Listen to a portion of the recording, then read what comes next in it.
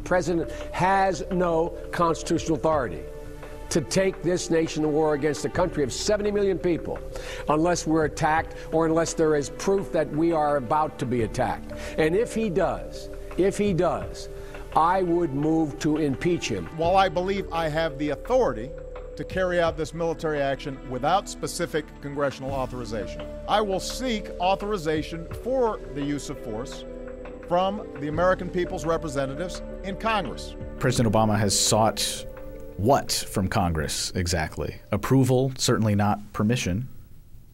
Well, he maintains that he has the inherent authority to go to war with or without Congress, and that's what Secretary Kerry has said as well. He has the right to launch these operations regardless of what Congress does. On the other hand, I think it's going to be very hard to ignore the results of a vote after having called for the vote. If the vote turns out to be no, it'd be a very difficult thing politically, I think, for Obama to simply let the tomahawks fly like so many other presidents have done before. The Senate voted on an amendment offered by Rand Paul, which essentially used the president's words against him in 2007. He said the president does not have the authority, I believe he told Charlie Savage, the president does not have the authority to take unilateral military action unless there's an imminent threat. And he used that to construe that the Congress, if it were to vote against the president, he would be found in violation of the Constitution. It was a neat trick to throw the president's words back in his face. He did say that on the campaign trail, and he got it right. The president doesn't have any constitutional authority to launch sudden attacks, in the name of humanitarian principles. He does have a reserved constitutional authority to defend against attacks on the United States. But, in the 2011 Libya intervention, Barack Obama showed just how faithful he was going to be to that campaign promise when he not only launched an undeclared war on Libya, denied that it was a war. The phrase was kinetic military action, which is an odd phrase because I believe kinetic action is the only kind of action you can have. The alternative would be static action, I guess.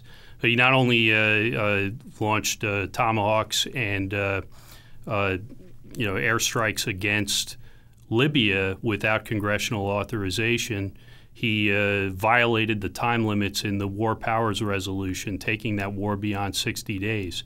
That was something, by the way, that his own Justice Department refused to back him up on. The authorization of the use of military force that is floating around in the Senate right now, what does it contain? Well, on Saturday, the president released a draft authorization for the use of military force in Syria, and that resolution was strikingly broad. It had no time limits. It gave him the power to use U.S. armed forces, no limitations as to whether those could be boots on the ground.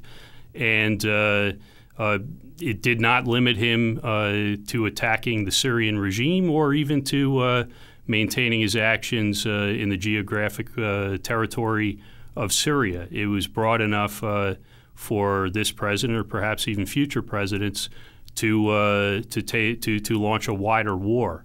What the Senate did was the Senate Foreign Relations Committee has just released a revised authorization that tries to fix some of these problems. And the problem is that it's very difficult to get these limits to stick. And this is a situation where the president is seeking something that he should not have in the first place, and it's not Congress's job to fix something that he ought not to have. The complaints in the Senate are, some of them are about sunsets. That is to say, at what point would the president have to come back to Congress and either provide briefings or some sort of a limit on his use of military action? How credible are sunset provisions in any authorization of the use of force? Well, with this particular president, I don't think they're very credible at all. The time limits that are in the Senate resolution track the time limits that are in the War Powers Act. He gets 60 days, and then he can re-up for another 30 if he tells the Congress he needs it.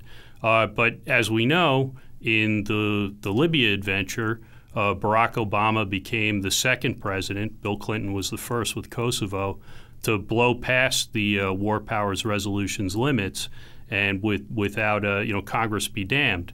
Again, it's very difficult to see how that limit is going to stick. A lot of these resolutions have whereases, sort of a list of particulars on why the action is being taken. What makes these whereases more relevant than they otherwise would be? Yeah, you can usually ignore the Section 1 in an authorization for the use of military force. It often just lays out reasons the target regime has been a bad actor. In this case, though, there is a clause that recognizes, in which if this resolution is passed, Congress would recognize an inherent power on the part of the president, not just to defend the country or U.S. armed forces against attacks, but to use military force to defend the national interests of the United States. Now, that's broader than the limits, than the recognition of presidential authority in the War Powers Act. It's far broader than the constitutional limits that Obama recognized on the campaign trail in 2007. And I think you have to worry that if this is authorized, it gives away the game. I mean, if the president, if Congress is for the first time writing into law and recognizing that the president has a power to use military force in the name of what he perceives to be the national interests of the United States, a power to use offensive military force, then, well, that is as broad a power as any president could assert. In 2001, Congress passed an authorization of the use of military force shortly after the attacks on September 11, 2001, and the powers that are contained in that authorization have been broadened for years and years and years, and we're still learning, even very recently, how those powers are being applied. Yeah, the history of AUMFs is that presidents will push them for all they're worth, to the limits of the language and usually beyond. With the Gulf of Tonkin resolution in Vietnam, Johnson said, "We seek no wider war. This is going to be a limited action."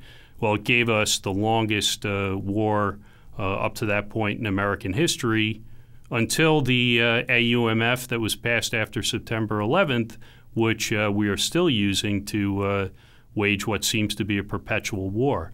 And as you say, the language in that resolution has been strained past the breaking point. President Bush used it to authorize secret surveillance programs to make the claim that American citizens could be captured on American soil and held in military confinement. President Obama has used it to support the targeting of American citizens for death by drone strike abroad. And it has been used by President Obama to expand a network of secret drone bases in the Middle East and Africa, and war against increasingly marginal groups that didn't even exist on September 11th. I mean, we literally have drones over Timbuktu, which sounds like a joke, but it's not. This resolution has been used to authorize what seems to be a permanent war. Given what we know about how President Obama has largely disregarded the War Powers Act, the terms of the Constitution, and how President Bush and President Obama have made use of the 2001 AUMF, what is the likely outcome here? I think what you can say from looking at history is this authority will be pressed as far as it can go and maybe further. Even if the risks of presidential abuse of what the Senate is contemplating right now, even if they aren't as great as the abuses we've seen with the 2001 AUMF, I think what's pretty clear is the idea that President Obama is going to do anything useful or even coherent with the new authority he seeks is those chances are pretty small. I mean, if you listen to the case for the action they want to take, the case for airstrikes against Syria, I mean, what are we doing here? The idea is that to punish people who, quote, flout international norms, we're going to launch a war that's clearly illegal under Article 51 of the UN Charter. The idea is that we're going to be vindicating this sacred principle that if a dictator is going to slaughter civilians, he better make sure he does it with conventional weapons.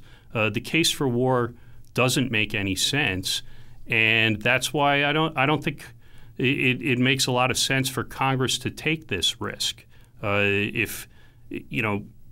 Congress should not be in the business of fixing something that the president shouldn't have in the first place.